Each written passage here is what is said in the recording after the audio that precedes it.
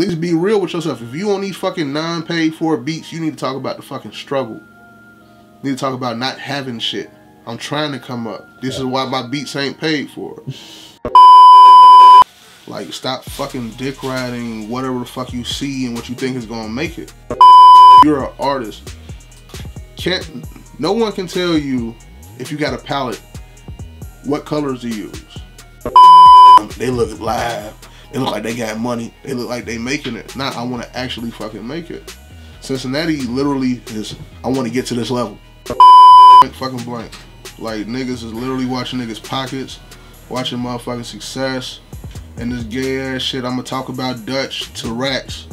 But then when I see Dutch, me and Dutch is motherfucker, this is my brother from another.